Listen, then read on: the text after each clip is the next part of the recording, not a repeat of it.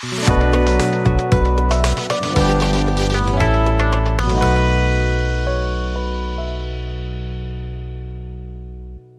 everyone to another episode of Around the Block Talk.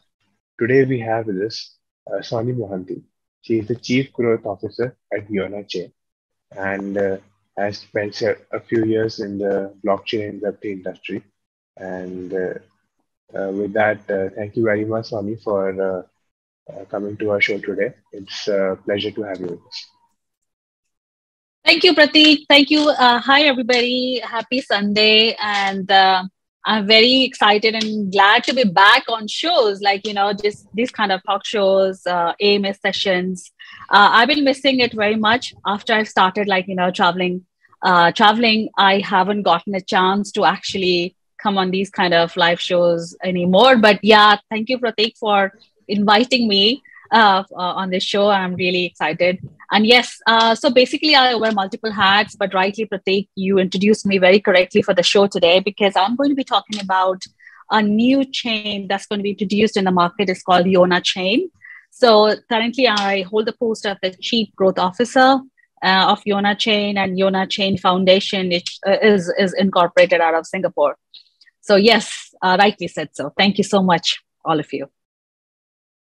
Right, that's great to know, Sonny. So now moving ahead to our topic of discussion, as you mentioned, Yonachain. So we are keen to know what Yonachain is and what kind of initiative are you working on? Yeah, that's basically the whole purpose of this AMA today, Prateek.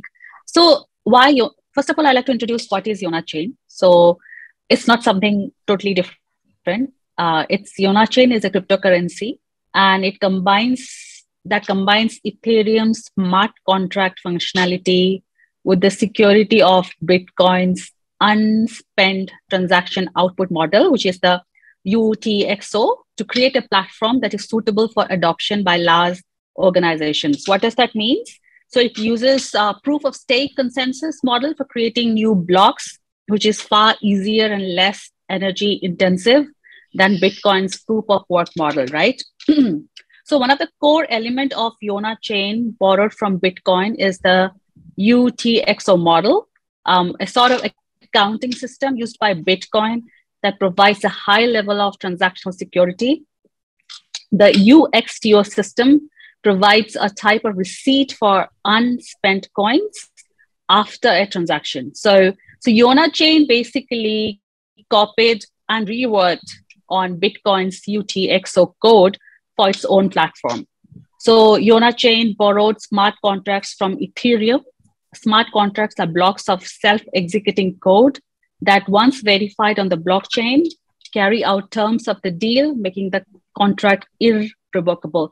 I just have to say one thing. This particular session is a little technical, but I totally understand the people who are the developers and the coders. They would totally appreciate that what Yonachain is trying to build. Yeah, indeed, Sonny. Sure. So we have developers and also business professionals who understand blockchain and Web3 in our audience. So it wouldn't matter. It would be all right if the talk is a little technical. Okay, perfect. So yeah, so that's introduction about Yonachain, Prateek. Sure, Sonny. So also you mentioned that it's a layer zero solution. So we would like to understand from you what are layer zero solutions and where does Yonachain fit into that? So I like to talk about their competitive strategy. So basically, there are so many protocols these days because I travel to so much conferences. And the main part I've seen that besides the NFT and the metaverse, I see many projects have come up with their own sort of chain, right? Layer 0, layer 1, layer 2, so on and so forth. So I would like to take a step back and try and explain how Yonachain is sort of, unique in a sense and different from the competitors, right? So while Yonachain borrowed both from, so basically, one second. So while Yonachain borrowed from both Bitcoin and Ethereum, it differs from both of its much bigger competitors in QA. So we would consider Bitcoin. We are saying Bitcoin and Ethereum are the bigger competitors. So to begin with, Yonachain deployed what it calls the account abstraction layer, AAL. I think the developers for sure are going to understand this. So the Yonachain deployed what is called the account abstraction layer, AAL, the technology that enables the use of smart contracts in conjunction with the UTXO model of the Bitcoin. AAL enables the UTXO and the smart contract models to interact. And Yonachain also uses the proof of stake consensus model rather than proof of work model used by Bitcoin. This makes it easier to mine new coins, right? Bitcoin's POW approach is resource intensive, causing the computer networks mining its coins to consume more electricity annually than many entire countries. So a POS approach simplifies the process and results in much less power consumption. With a POS system, miners are chosen to verify the blocks based on their own stakes in the system rather than who can solve a complex math problem the fastest. You know, the bigger the stake, the greater the user's chance of being selected to verify the transactions. That's because despite some general similarities, Bitcoin and Ethereum diverge in the specifics of how their blockchains operate and how they record and update balances held by the users. So by attempting to design the blends, unique aspects of the two networks, basically Bitcoin and Ethereum, Yonachain aims to offer an alternative to Ethereum that can compete on programming while maintaining compatibility with Bitcoin, offering something like the best of the both worlds blockchain solutions. So that's I would like to add, how does Yonachain combining the best of both worlds still has a unique value proposition over there? Indeed, Sonny. So Yonachain is providing to optimize the blockchain and make it more friendly in terms of its energy consumption and in terms of how it works. So why do you think there's a need for such solutions today, and what kind of problems is it solving? Sure. So I would say the Yonachain team believes this design will entice users seeking to build an application running on a blockchain, the main value proposition of Ethereum, with allowing their creations to transact in a similar way how Bitcoin does. To achieve its ambitious vision, the Yonachain team modified Bitcoin's code to allow its software users to write Ethereum-like smart contracts applications on top of it. So to put it simply, is the base layer copies Bitcoin transaction model, which is the UTXO, while an additional layer on top operates in a way like akin to Ethereum's virtual machine, the EVM, the element that executes its smart contracts and decentralized program. So like Ethereum, Yonachain has built its own virtual machine, okay, that allows developers to write and execute programs across its distributed networks of computers. Yeah. Right, indeed. So now in terms of its architecture that you mentioned, it is based on the Bitcoin architecture and on top of that on smart contracts. So can you throw some light on choice of this architecture and why such thing would be adopted? Yeah, so basically, Prateek, I joined the Yona team at a very early stage in the sense as a chief growth officer. Even though I'm the growth officer, my job is to sort of scale it out. But they are, obviously still early stage of inception. The Yonachain goes live somewhere in August, mid of August, right? So there has been a lot of discussions back and forth, brainstorming session with the team members as to why we're going to, have these sort of best of both world architecture combining Bitcoin and Ethereum.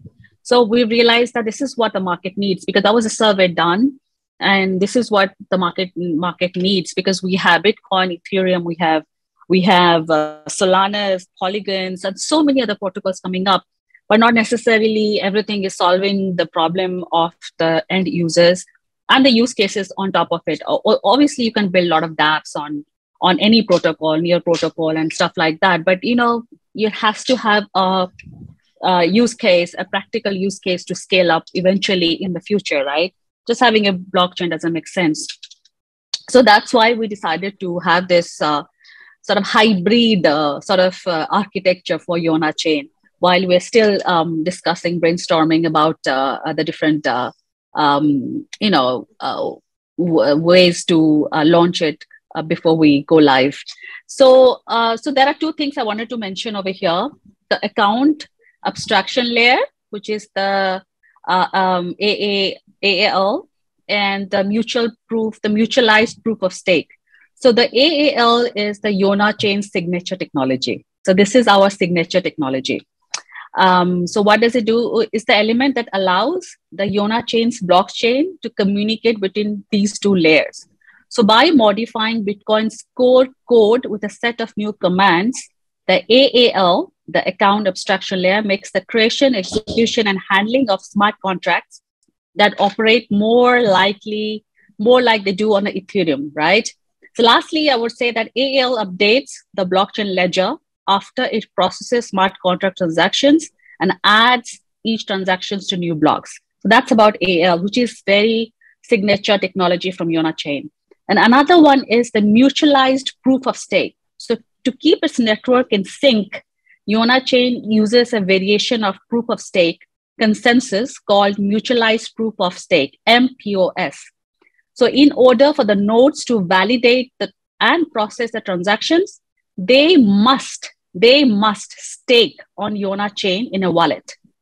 In return for validating, processing, and recording transactions, these nodes receive a reward in the form of newly minted Yonachain, along with transaction fees, which are going to be paid in Yonachain, included in the block. So that's again another differentiator from Yonachain.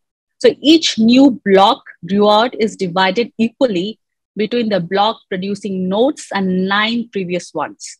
This reduces the probability of an attack by masking the immediate block reward amount from potential attackers that the project claims. So these are the two differentiating factors from Yonachain team with very signature technology: AAL, the account abstraction layer, and the mutualized proof of stake. So yeah, I am looking forward to. So basically, this was like a pre-promotion of Yonachain. The team is very excited because it's going to go live in August, mid of August, and we have a lot of beautiful projects lined up to launch on the protocol. And yes, and we can again, Prateek, talk more about it once the protocol goes live and all the use cases comes live as well. And yeah, that's all about Yonachain. I wanted to share with you and rest of the audience. And if anybody has any questions about Yonachain, because it was a very technical sort of discussion today, please feel to reach out to me, Sonny at bitquin.io, SONNY at bitquin.io, or sony.mohanty@gmail.com. So I'll be able to respond back on both these emails. Any investors who are interested to explore Yonachain, please feel free to reach out to me directly on LinkedIn or via Prateek. And I'll be happy to take you through this white paper of Yonachain, because it's a very technical one. So if you want to really understand, then we can go over a pitch deck as well, a simplified light paper as well. And yes, and I look forward to come back on this show. It was a little sort of unplanned, but yeah, thank you, Prateek, for, sort of taking time out for me for this session on Yonachain. And I love to continue the sessions talking about Yonachain on other sessions. And also I would like to talk about what's happening with the regulatory regime in India regarding to the crypto exchanges and what's happening in the India scene all over, because I've got exchange out of India as well. So we'd love to chat about that as well in the coming sessions. Thank you for watching, all of you. Prateek, thank you for hosting me again. And I'd love to come back again. Sure. With that, thank you very much, Sonny. It was an interesting talk, and it was great to know about Yonachain. Thank you, Prateek. Thank you, guys. Take care. Have a great weekend. Bye bye.